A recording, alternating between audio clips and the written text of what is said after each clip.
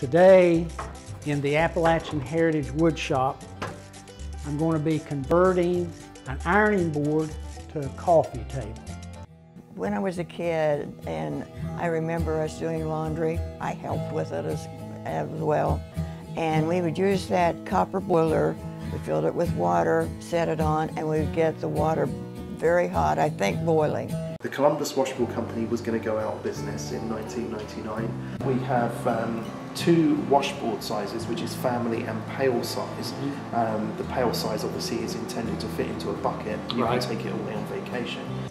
I'm going to begin by cross-cutting some oak boards to the proper length. When you cross-cut an end, it's good to pound it on a surface, and that'll tell you if there's any checks, and if there is, you'll need to cut more off. This one's good.